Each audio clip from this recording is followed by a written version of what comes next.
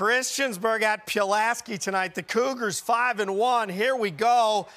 Ani McLeod, that's tipped, and John Lyman breaking tackles inside the 30. Great play right there. And then McLeod looking, but he is picked by Michael Hunter. And it's a 7-6 Pulaski game at the half. Homecoming festivities tonight. Congrats to all involved.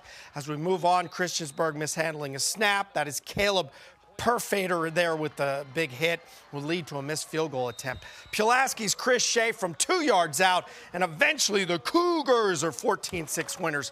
They are 6-1.